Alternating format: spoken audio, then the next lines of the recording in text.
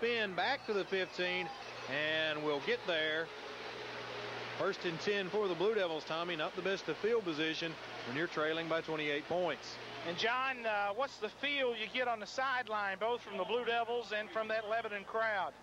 Well, it's pretty quiet here, Tommy. A lot of the crowd already heading out, although it is just now going into the 4th quarter. It's kind of silent over here. We need to get a good drive sustained here to get this emotion back up on the sideline. That's going to do it for the 3rd quarter. Lebanon trails Riverdale 31-3. We'll be back with the 4th quarter after this break. Back at Horace Jones Field, 31-3 is your score. Riverdale leads Lebanon. The Blue Devils have it 1st and 10. High formation behind Reeder. Cherry a wing on the left side. He'll turn. Counter Trey Sellers tries to bounce it outside and goes nowhere except backwards, Tommy.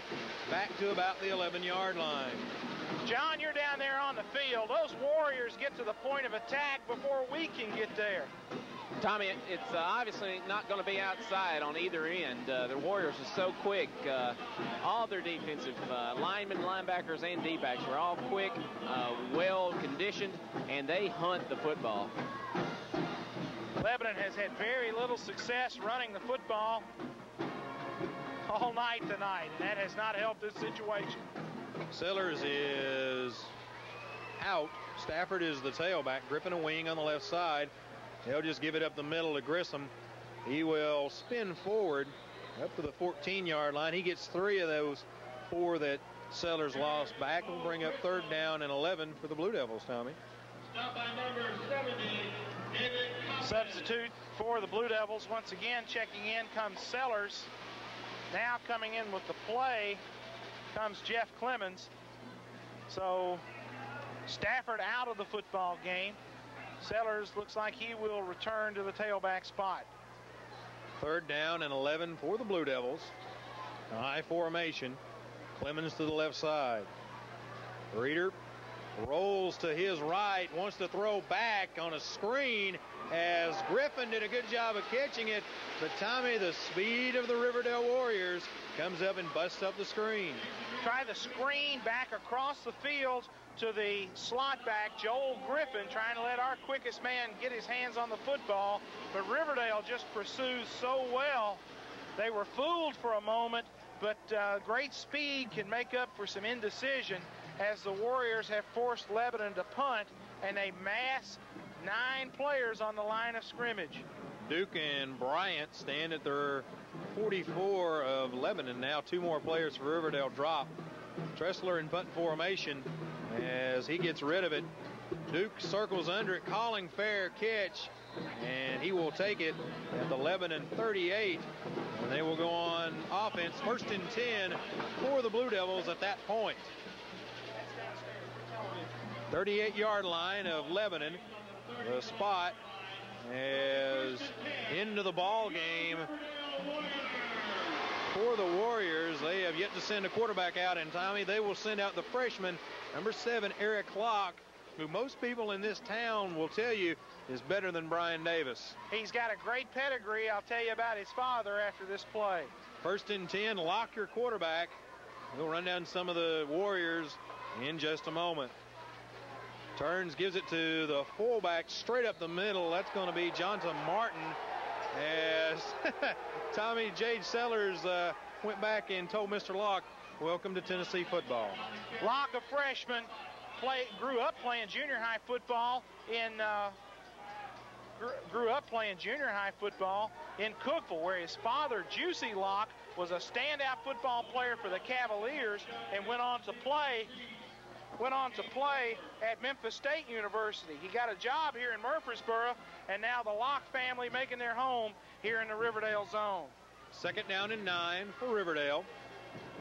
5 men on the line for the Blue Devils. Locke, straight drop, looks across the middle, unloads toward Griffin, and it is incomplete, Tommy, and I think he had a little bit of extra pushing with Pitt down on that left sideline. They isolate Griffin, who's the nephew of Don Griffin, who's playing in the NFL for the 49ers, isolate him in man-to-man coverage with Damon Pitt, and it's a foot race, and Lebanon can't win that one. Locke threw it on the money. A beautiful throw, and Griffin just dropped the touchdown. So into the game at quarterback.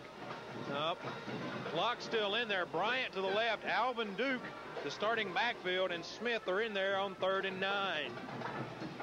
Locke straight drop, throws, hits Bryant. He makes a spin move on Pitt. Goes by him, 25-20. See, pushes him. He won't get him. Touchdown for the Warriors, Fernando Bryant. That's what speed will do to you. It'll kill you. They get you in a one-on-one situation with the short route. They take a 7-yard pass play, and they turn it into a long touchdown, 24 yards. The quickness of those Riverdale receivers in the open field, it's just, there's no way to win when those guys have got you one-on-one. Miller into the ball game to attempt the extra point. Snap is high, kick is up. It is good. 8:45 remaining in the ball game. Riverdale 38, Lebanon 3. We'll take a break and be back with more action right after this.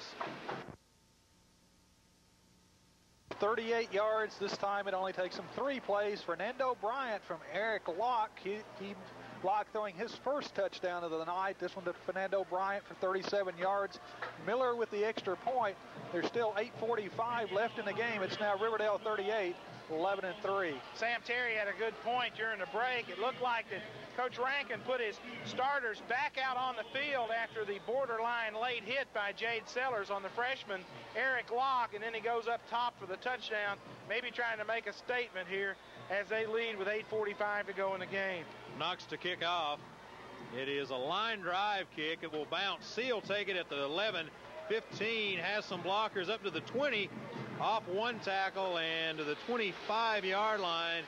We'll go Ron C. on the kick return. Alvin Duke down there as well as Ryan Maloney. So 1st and 10 for the Blue Devils. Their own 24-yard line. 8:37 remains in the ball game. Tommy, is this a good time to start talking about next week? I think it would be a pretty good time, Sam. Next week. How about we start talking about the next 2 weeks? That sounds good. We'll do that a little bit, folks. We don't have much left to talk about tonight. First down for the Blue Devils. I formation behind Reeder. 4-man line for Riverdale. Straight drop, wants to throw, pump fake. He's going to go deep for Clemens, who tries to make a circus catch on the sideline, just a little bit overthrown, as that one goes out of bounds. And Terry, didn't you talk a little earlier, Reeder's not having one of his best nights? You're right, Sam. He's now 2 of 11 trying to throw against a very athletic and very fleet Murfreesboro Riverdale secondary. So 2nd and 10 for the Blue Devils.